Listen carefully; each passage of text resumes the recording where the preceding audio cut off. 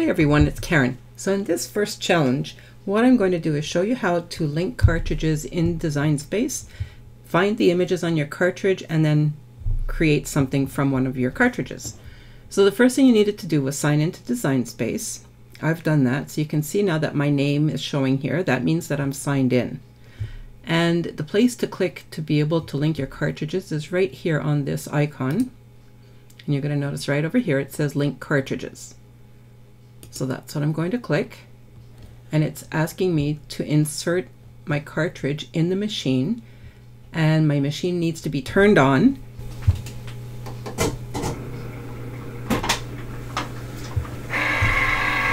So I've now turned that on. That's why this is saying please wait over here. So as soon as it sees my machine, it's going to show up over here. And you're going to select your Cricut device, and I have my Explore Air 2 connected. So that's what I'm going to choose. So in my case, I still haven't linked this cartridge that I purchased, which is the cartridge for the Cricut Circle. It's called Split Monograms.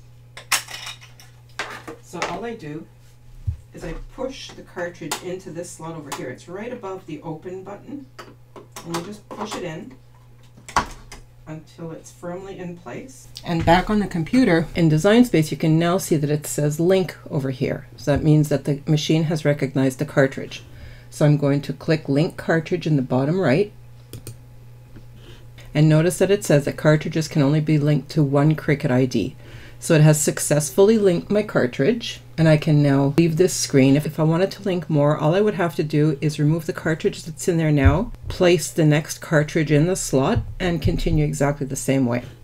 So I'm going to X out of here, and I'm going to now go in and create a new project. So I can remove the cartridge from the machine now. And I'm going to put it away for safekeeping. I need to hold on to it in case there's ever a problem with the cartridge being recognized in my account, because this is my proof of purchase. To do that, I need to click Insert Images, and then to search for it on a cartridge, I need to click Cartridges, and then I can type in what I want in the search field over here. The name of the cartridge is Split Monograms. I'm just going to type Split over here and press Enter, and that's going to display that cartridge for me, and these are all the images in it. So now I can click View All 161 Images. And now it's going to be easy for me to find that image that I want. You can see that it's right over here.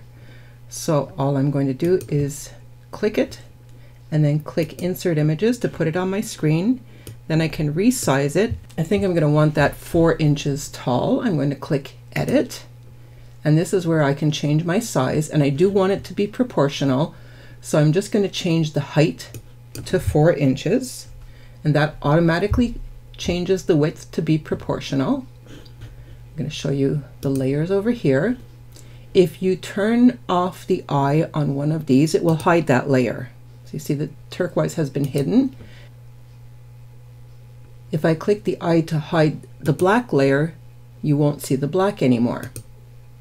So I've got both of those, and when I click Go, it's going to separate that out onto separate mats for me, a black mat and a turquoise mat. And I'm going to be cutting these out of 2 different colors of vinyl, and then I'm going to be layering that together.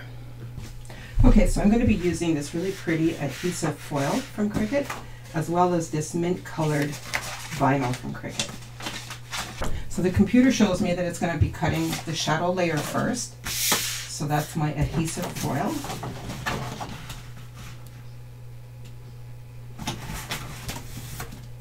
I'm going to put that into my machine.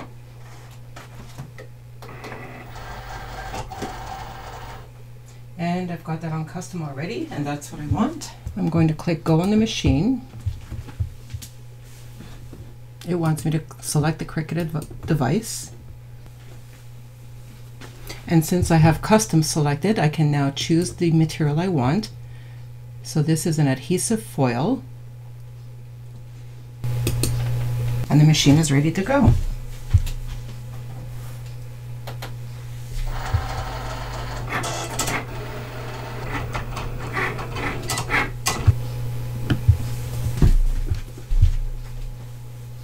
Okay, so the K is cut out. Now I'm going to cut my vinyl. So a vinyl layering project is not a beginner project, but this is what I had in my cartridges, so this is what I'm doing. You should pick something simpler, but this just shows you how simple it can be to do. Okay, so now I'm going to put this in my machine, and I'm going to change this to the regular vinyl setting. And it now will let me cut that in fast mode, so I'm going to do that. And I'll press go on the machine.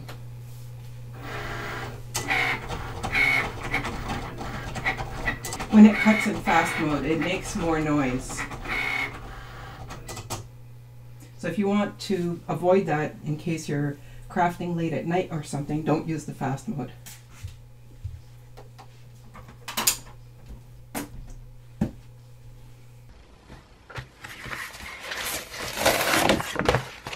Okay, so this has been cut out here at the top. I'm just going to take a pair of scissors and cut this area out.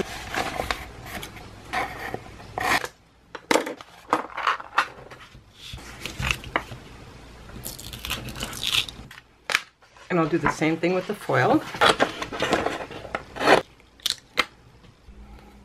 Okay, so I've weeded most of my design now. I'm just finishing up the last little pieces here. And then I'll just look at it closely to see if I've missed anything.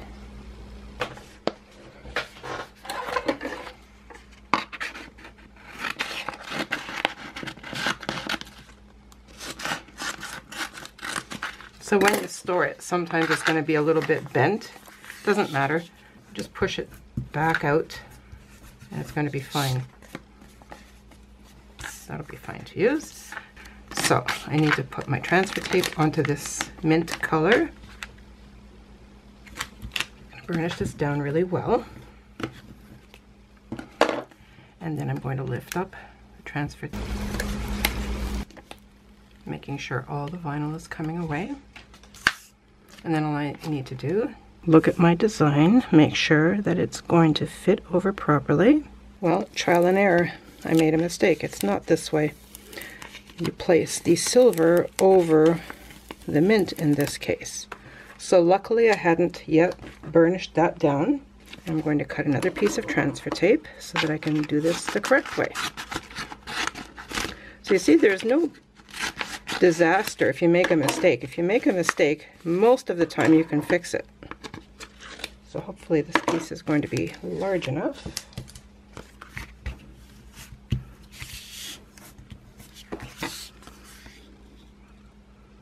It will be, it will work. If there are a couple of little pieces left hanging, it's all right, because I'll still be able to pick it up. So we'll place this down over the design. Burnish this really well and do it correctly this time. Burnishing it makes it transfer easily to the transfer paper. And if it isn't transferring easily, just bend your paper until it does.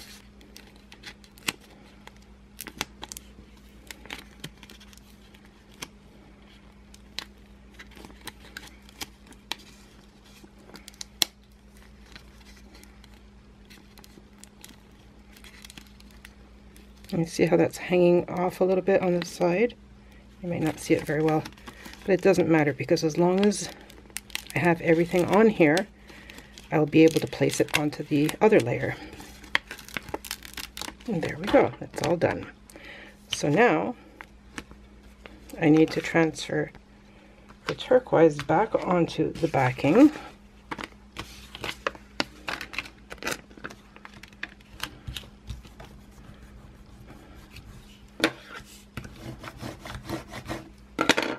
Just work it until it stays down, and then you transfer the silver portion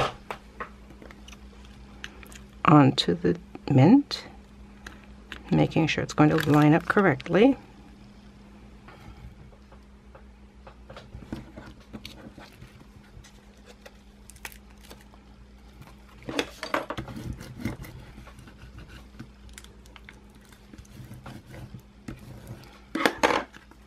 And then when I pull this away, I will have everything together, and I can then put that into my machine. So your challenge is to link a cartridge, choose a project from that cartridge, and then create it and post a picture in the group. Thanks so much for watching. Hope this has been helpful to you.